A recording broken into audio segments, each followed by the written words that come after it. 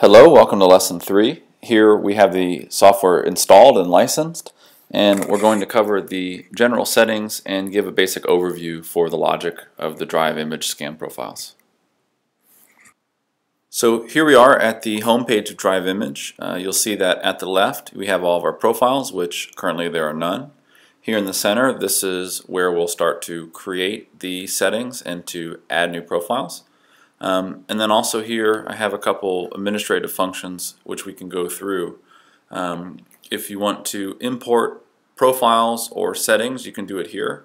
It's always a good idea to back up your profiles and your settings if you're moving a server or even if you're doing an install or an update. Here in Tools, I've got a couple different things that I'm going to want to go through and set up.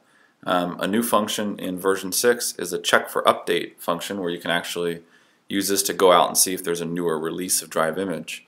A couple more important things here. If you need to get back into the licenses, you can do that. Device management, we'll cover that. And then here in options, this is where we can go through some of the more administrative functions of Drivve Image. So here it's going to find the Active Directory server for us automatically. This is based off whatever AD server we're currently connected to.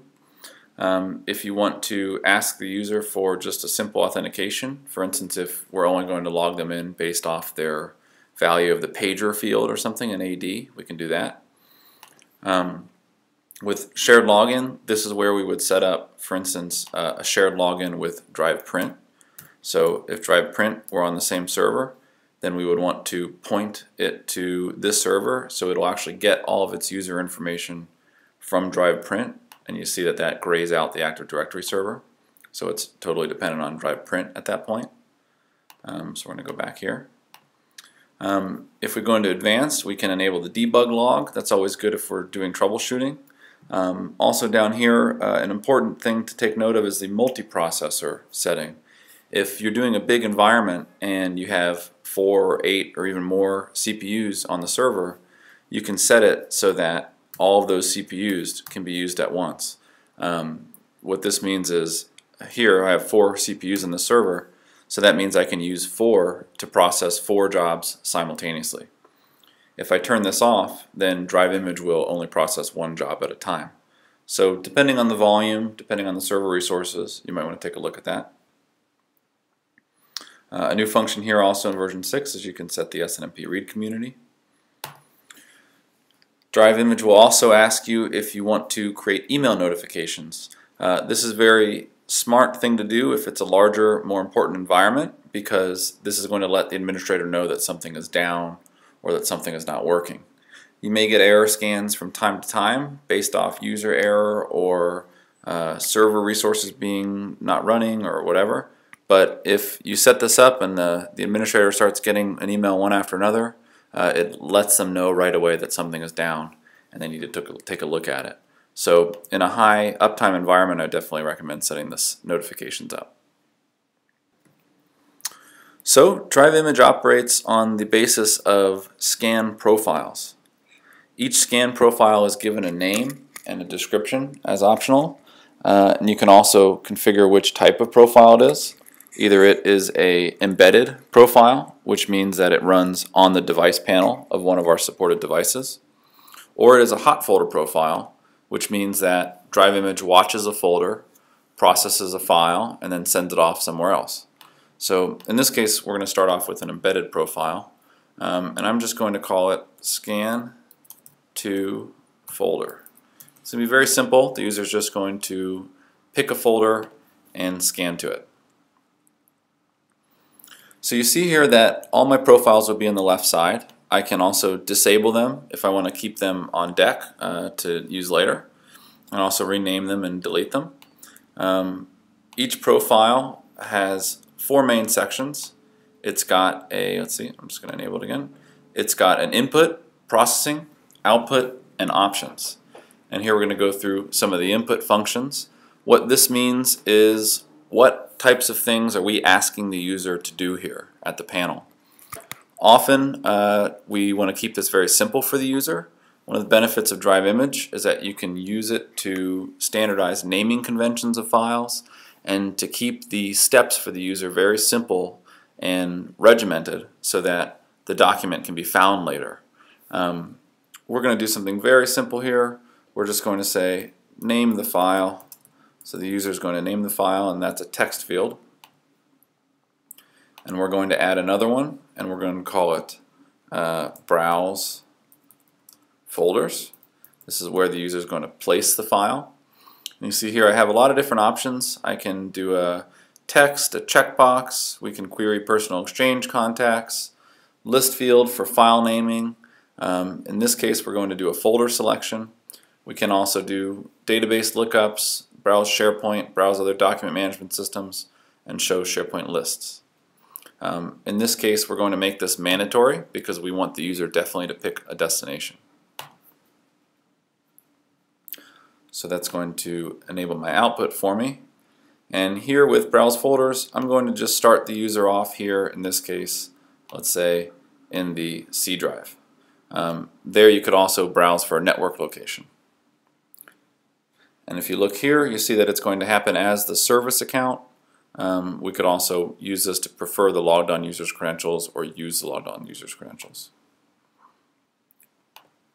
So in processing here, I have all the things that are going to happen to that document. We'll go through these a little in more detail later, but you see I have things like barcode recognition, blank page removal, Bates numbering, separate documents for batch scanning, image processing, convert files, and actually, let's see, I'm going to make this a little bigger so you can see it. Okay, and see I also have zonal OCR and Drivve DRM. In this case, I'm going to set up a couple options for the user. We're going to let them pick between a searchable PDF and a TIFF and a Word file. So here I've selected to make them selectable versus using the same for each one. So this means that the user will be able to pick at the panel which type of file they want it to be. In the output here, this is where the file is actually going to go.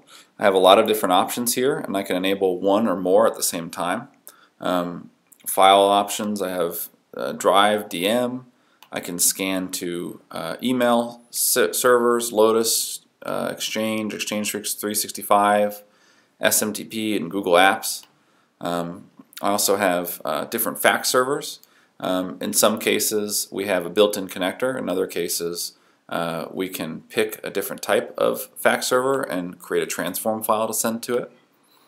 I also have SharePoint, OneDrive, DocuShare, World Docs, and then here I can actually set up print back. So in this case file output is enabled. What I'm going to do here is go and select the destination. So I can either browse and make a static destination, or if I open up the variables and functions dialog, I can pick in input fields here what was selected here by the user, so that browse folders variable. For file name generation, I'm going to set it so that the user, whatever they entered there, that's going to be the file name. And you'll notice something new here, and it's this variable system. Whenever you're creating a profile, you have access to all these variables to use to create the destination, or to name the file, or to set the metadata. Pretty much anything that we have available to us, including Active Directory fields, timestamps, the device name, the device location. You can even do scripting and conditional stuff here. And that's all going to determine what's going to be set, in this case as the file name, but it could also be as the destination or anything. So I'm going to save that profile.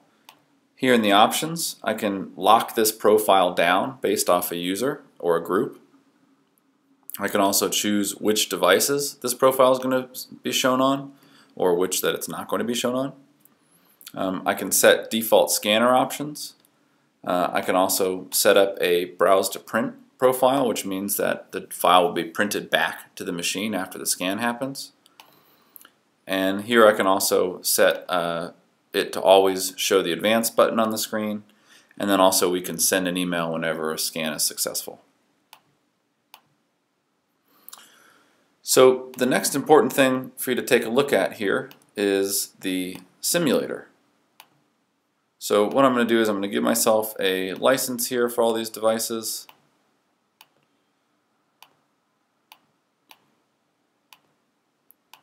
And I'm going to simulate in the browser what Drive Image is going to look like on the panel. So if you look here, it opens it up in the browser, and this is actually the application that the user is going to see on the screen of the MFP when they select Drive Image. This is very helpful because you can actually configure the profiles and see how they're going to work without having to walk back and forth to the device. So in this case, I'm going to name this scan. I'm going to browse my C drive, and I'm actually going to put it into the Drive folder, and I'm going to convert it to a searchable PDF. So here I'm going to hit scan. I could also hit advanced and configure some of the scan settings. And I'm going to finish it off. And here, this is where the scan will actually get kicked off at the device, but I can also browse and select a file to use in the simulator, or if I just hit finish, it'll put a test file there. So that's being processed. I'm going to just browse to my C drive and go to the Drive folder, and that file should show up here as a searchable PDF after it's been converted and processed by Drive Image. So there's my new scan. It's a searchable PDF. It could have been a Word file or whatever if the user selected something different. And that's our basic scan profile. So they can be as specific or as generic as you'd like. Typically they fall into two main categories. Personal scan profiles for each user. So scan to me, scan to my home folder, send an email. And then more functional profiles like accounts payable, things that are customized per each company or organization and what they need to do with these paper documents. So remember, for each scan profile we have an input, which is what's said about the document. We have a processing, which is what happens to the document, an output, which is where the document goes, and then options for the general settings for that profile.